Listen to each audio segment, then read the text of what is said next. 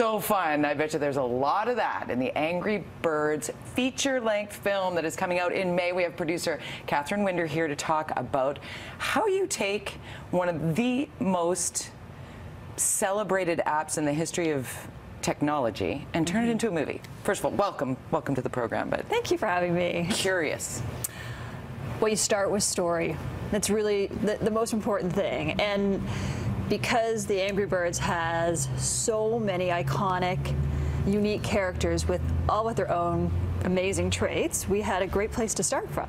And we picked a few of these characters and built a world around them and really created personalities for each of them. So looking forward to this. It was Jason Sudeikis and Maya Rudolph, Danny McBride, Peter Dinklage, Kate McKinnon.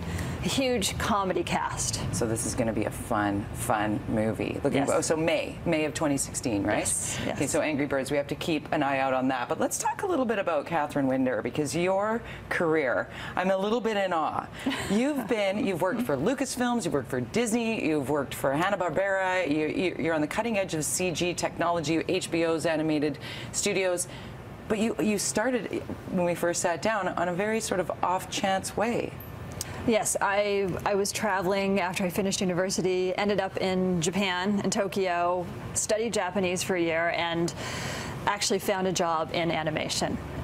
Disney had just purchased the Americans had purchased a Japanese studio, and the Japanese needed somebody to represent them and help them work with the Americans. Perfect storm for you. And that was at a time where animation was still very labor-intensive and hand-done.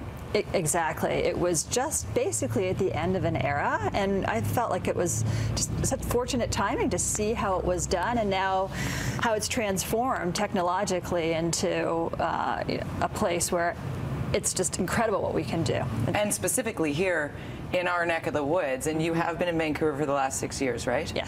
So CG technology, you're at the front end of this curve. You've been running studios and handling that technology shift on just to name a few: Ice Age, hello, Star Wars, Clone Wars. Like, these are amazingly created and such realistic animated programs or features.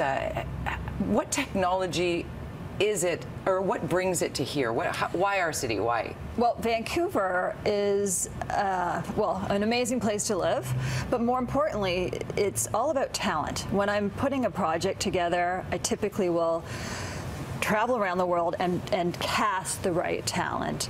And Vancouver has just a huge array of talent, and a lot of the Canadians that used to have to leave to get on the big projects are now starting to come back because the big projects are here.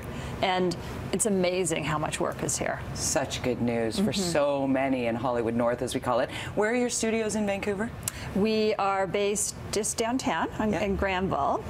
We have a small studio here for the movie, and then we've hired Sony Pictures Imageworks to do the physical production for the Angry Birds film.